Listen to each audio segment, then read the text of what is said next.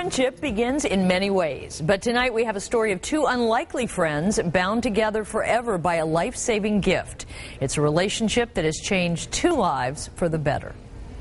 I sort of like the blue stuff, you know. You might not expect Volker Reeser and Travis Durbin to be buddies.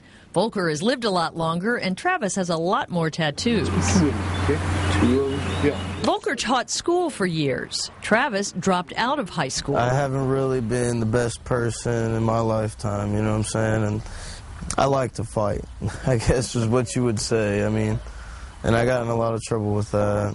I mean, I was in and out of the juvenile system for a while.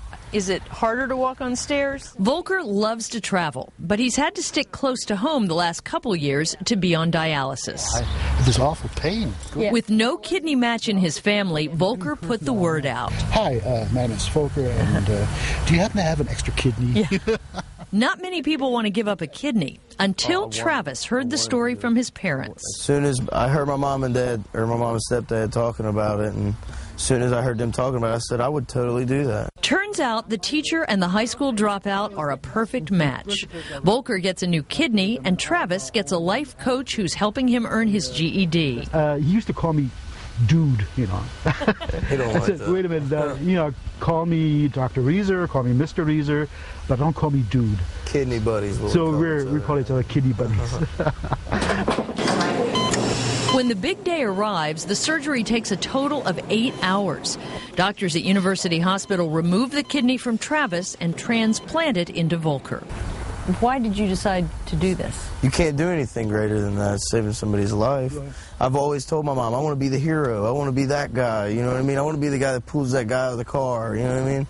And now I'm that guy. Not allowing me to have tomato, anything with tomatoes in it. Just a couple of weeks after surgery, both patients are bouncing back. A lot of people used to look at me because I was covered in tattoos and think, oh, he's a bad guy. And now they look at me and say, oh, well, he saved somebody's life, you know what I mean?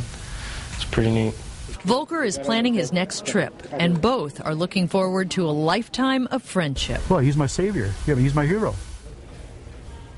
Several weeks after surgery, both kidney buddies are doing great. Travis is back at work, and I talked with Volker this afternoon. He says he got a really good kidney and a new life. Clyde. Talk about your happy endings. That's a great one. Thanks, Carol.